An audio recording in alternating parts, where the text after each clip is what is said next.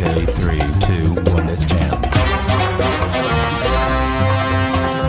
Oh, come on, you serious? Hello, all you Wookiee warriors. How you guys doing today? So, today's video, I promised you guys I'd make a video. There is a small change to the video, as I stated in my stream. I will not be doing the unbandaging on video because of the fact I had to wash it right after I unbandaged it. And you guys don't want to. Well, it's not like it was like really gross or anything, but I'll go into that in the video in a little bit. But so for that reason, I did not show me unbandaging it. I'll be tilting the camera in just a second to show you guys the tattoo. But to keep, letting you guys know, I am taking good care of it. You do have to take good care of your bandages, of your tattoo before, after you get tattooed. It is not just a process of you going into the tattoo parlor, getting your tattoo done, and let's go have a few drinks. Only in the movies you see that. There is a bit of an effort for 2 weeks while your tattoo is getting healed. I will be going over some of that with you guys in case you guys want to get a tattoo on your own. And I'll give you guys let you guys have some of the experience. Share some of the experience I did with you guys. Or I went through with you guys. I'm sorry, I'm still in the process of waking up. As you probably can tell by my hair, even though my hair is starting to grow back. Let me show you guys the tattoo. Here we go. There you guys go. Initially, when I went for the tattoo, he was going to stretch it out so it goes like this, and it really looked funky. Like, it just didn't look right. So I asked him to recite, if he could recite it for his recommendation, and he said, yeah, I can do that. So he did, and this is kind of how it turned out. He gave me another suggestion, but there's a big reason why I wanted this is because I like the fact that it has no eyes. Well, it has eyes, but you know what I mean. It doesn't have like irises or anything like that. It doesn't look angry. It just looks majestic. So when I was going for my tattoo, the first thing he does is he puts in a piece of paper. If you guys remember, like when you guys were kids, I don't know if you guys did this or not. You get those tattoos where you put on your arm and you dab it with water. Then you push it down for a little bit and then you peel it off gently and you get a tattoo. It's very similar to that for the first stage. So because he does that, he peels it off and gives you the outline. And then he gets you all prepped. Well, even before he does the outline, he does shave your arm. So my arm is is actually shaved. So there's that. But once he gets you ready, you're sitting in the chair. I was actually psyching myself out because only experience I ever had with tattoos was the ones you press on your arm and dab it with wet water and peel it off, and you can always take it off. Or I watched movies and like the shows, the things every time I watch a TV show, like for instance Supernatural, when Kevin Tran is getting a tattoo, he's like yelling at the top of his lungs. His mom's just like, whatever. And gives her hand to him and he's like, it's okay, I'm right here. Or I'm watching like Fun with Dick and Jane or something like that, and the tattoo parlors are always way out of context. But the tattoo parlor I went in, I'm sorry I couldn't show you guys the tattoo parlor. There were restrictions, but it was nice enough to let me take some pictures for you guys and for my family. It was at first, like when he first started, I won't lie, the first little bit hurt, but after he started progressing on a tattoo, it was great. Like, I wouldn't say it was great, but it didn't hurt. until he got to some more sensitive parts of my my arm, which I didn't know it was sensitive until you wouldn't know that until you actually go get tattooed. And my sensitive, like for sensitives, it's like right here, here, and I think like a little here and here, but that was it. Aside from those parts, it really didn't hurt much. At best, it would hurt. It felt like it was like hot, like vibrating heat on your arm. And that was the outline. Like he says, the outline is the one thing that actually hurts the most. And the thing is, when I keep on looking at it, I've been prepping myself for the tattoo for months, for years. I've been looking down at my arm, and I keep on envisioning it. Like I'm looking down at it, I'm like, oh, okay, I see it, I see it, I see it, I see it. So when I look down on it, it's just now it's a reality. It's not like I have to imagine it's there. It's there. The next phase, if you guys saw the pictures on Discord, that was just the outline. The next phase of this was the coloring. No, I could have gone with some different colors, but I really just wanted it black. So he did that one. Now, when he does the coloring, that's 5 needles constantly going at it. It does feel a little bit more different than the one, because I think that's just a single needle going at it, going on your arm, and it feels more like if someone like taking fingers and going like this. That's kind of what it felt like. Sorry for shaking the camera, but if that's what it kind of felt like, it was like a like someone pushing pain. Well, it was painful at first, but then, like I said, it got like I stopped noticing it, and I wasn't always focusing on it. I was actually looking at his art, the tattoos he'd done previously. I was looking at his album. It's a little bit more vibrating. Well, the first one was vibrating, but it was more like tick tick tick dun dun dun dun dun dun dun. This one just felt like, and it just felt more like somebody was vibrating something on your arm. That's pretty much what it was. Like I said, until it got to the more sensitive parts of my arm. My advice, if you're gonna go for a tattoo, don't like, ooh, that looks pretty. Let me tilt my camera back up so you guys can see me. So, when you go for a tattoo, guys, I would not recommend you going for something, ooh, pretty. Like let's say you're playing a video game and someone has a really cool looking tattoo. Like, oh, I want that. But then you get the tattoo and now it's on you forever. There's no washing these. Oh, my camera won't let me show you. There's no washing this off. There's no taking it off. It's on there forever. So when you go for a tattoo, make sure you know what you want and that you're going to be happy with it. And not like 2 years, 5 years down the road, you don't like it anymore, and now you're stuck with it. Take your time and think about what you want. Make sure it is what you want, that you really want a tattoo. Because this is going to be a part of you till the day it's going to be with you forever.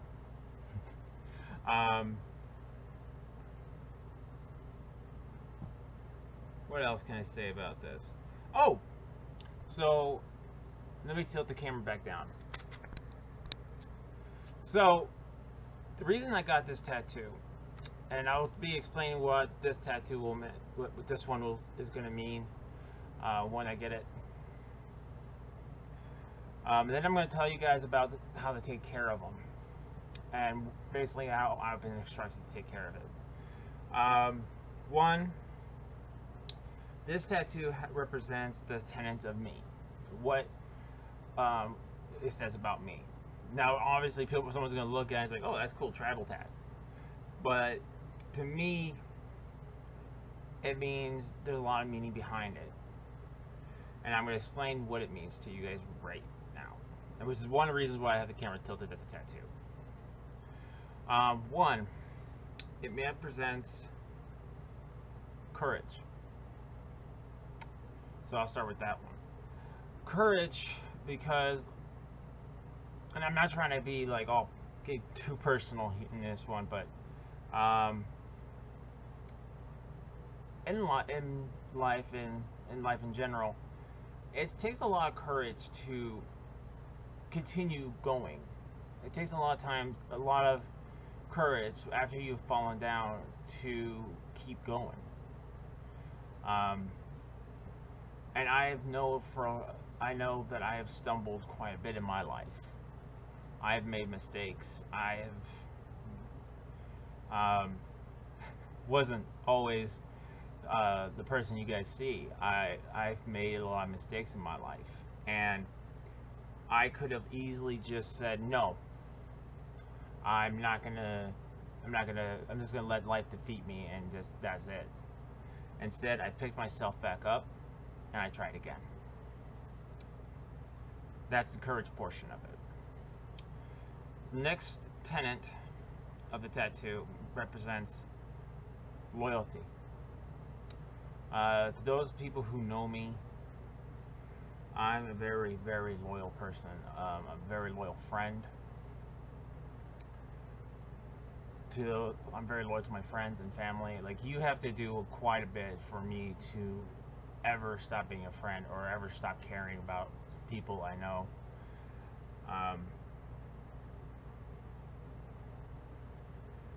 But that's that tenet. The next one represents wisdom. And I can already see someone saying, well, how can you see a wolf and see wisdom? Because every time I look at a wolf, I do see wisdom. And in my life, I have gained a lot of wisdom, and that wisdom was not easily gained. It was very hard to earn. It was earned. It was very hard to learn those lessons, and I grew wiser from it.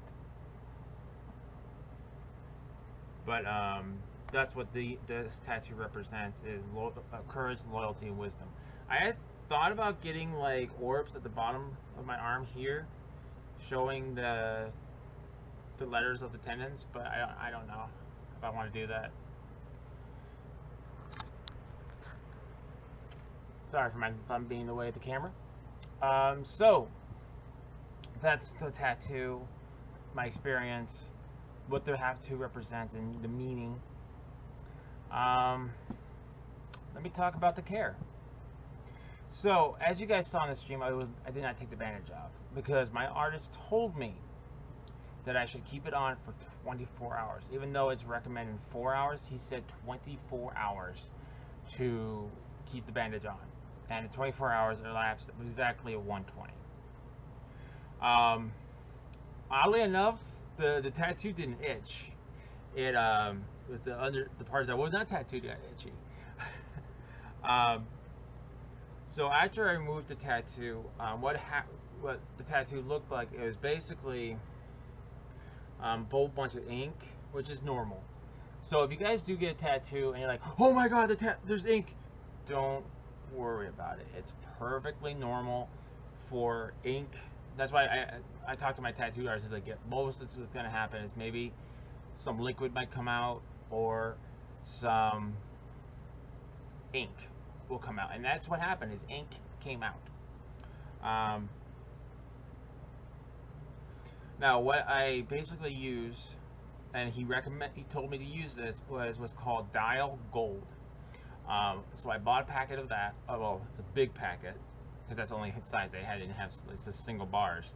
So I have to scrub that. I think it's use that twice a day, and to keep it clean. Now it's antibiotic soap, so make sure you use that. Now don't like scrub it like you're trying to scrub your body clean. Be very gentle. Like, I was just like gently sorry for the wording because I don't know any other word. I was gently caressing the tattoo, just gently touching it, with this bar soap, just going around. I think I did it twice. I'll probably do it once next time now, because I was washing away all the ink that had come out. Now you do not need to rebandage it. Once you take the bandage off, you don't need to put it back on. Now what you do need to do is use the antibiotic soap, wash it. Now what I use, because I don't want to hold it under water, because that's what they say you don't want to do, is I grab the cloth, hand cloth. I soaked it in warm water, not hot warm, but warm, like more like a low warm water. I soaked it, the towel, wringed it out, and I gently just did the same thing. Gently touched it, gently caressed it to wash the soap off. And then after that's done, what you're gonna want to do is well, this was provided by my artist, my tattoo artist. It was really nice of him. This is actually, I think, their company brand. So you can't. It was provided by the company. I think he said you could be able to find this on Amazon or something if you guys want to go that route. Then I showed him what my buddy recommended. My buddy Zach recommended, and he said this. But I'm actually, my artist told me to use up this before I use the Eclairin, I think it's called Eclairin. He told me to avoid a ingredient called lurcerin alcohol, so that does not have this. Then after you do that, you want to make sure you spread it through the cream throughout your whole tattoo. And then what I did is I learned this from a video. You don't want to saturate it. Like, you don't want to put like a thick layer. You want to make sure it's very, very thin, because you want to make sure the tattoo can breathe. Take a paper towel, place it on the tattoo, and then gently tap it down. Don't like dry it, just kind of tap it down and then take it off. And then if it's still kind of wettish, go again and tap it down a little bit more and then take it off. Just kind of peel it off.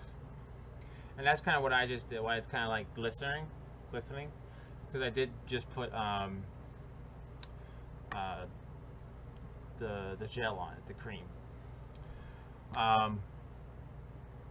And then it takes up to 2 weeks. Now what you want to do, from what I understand, you don't want to have it out in the sun, so make sure you wear a loose long sleeve shirt. Another thing is, like, if you work in a place where there's going to be a lot of dirt, a lot of dust and stuff like that, you want to make sure you still wear a long sleeve shirt. And I'm going to say this, I mean, I don't think I need to say it, but make sure it's a clean long sleeve shirt. Like no dog hair, no cat hair, anything like that. Make sure it's clean. And then put it on, wear it that day, and then wash it.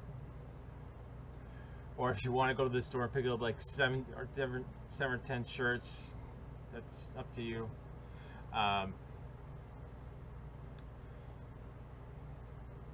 also would say don't put your arm in anywhere that's hot, like if you're baking.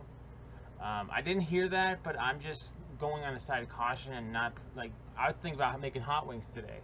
I'm probably not going to make hot wings today because that requires me putting my arm in the oven to get the pan. And it's the same thing, like if you have an open wound or a scabbed wound, you don't want to be putting heat on it. So I won't be making hot wings anytime soon. Because I have an appointment in 2 weeks for this one, which I'm still doing a bit of research because I want to make sure it means what I wanted to mean. And I'll go over that in a video there. I'm gonna make that one probably be a lot shorter than this one because I wanted to give you guys my experience, and I also wanted to make sure you guys can watch this if you guys ever get a tattoo. because I know you guys are going to be nervous. If you guys are first tattoo ever, you're going to be nervous. I was nervous. It turned out I didn't need to be nervous, but it's the way I explain it. It's the first time you ride your bicycle for the first time, or you get on a plane for the first time, or anything like that. You're going to be nervous because it's a new experience. You don't know what to expect. So your mind just kind of goes in that dark place, and it starts putting up like all these bad scenarios, and makes you very nervous, even though you don't need to be nervous. And that's what happened to me. Is I just got very nervous, and I can't thank you guys enough. Thank my community enough so much for it. You guys' constant support and encouragement. I don't think I got anything else for you guys. Let me know what you guys think about this video in the comment section below. If you guys have any questions, also I'd love to hear them. If you guys like the video, you know how that button works. If you don't like it, that's fine. It's cool. If you guys like this content and you guys want to see more content like this, go ahead and hit that subscribe button. Also, we have a Discord. Our community is growing. It's a very healthy community. I'm very proud of it. If you guys want to be a part of that community, you guys can go ahead and hit that Discord link. I'm going to be putting that link in the description below. I hope you guys enjoyed this video, and I'll see you all on the next adventure. Till next time. Catch you later.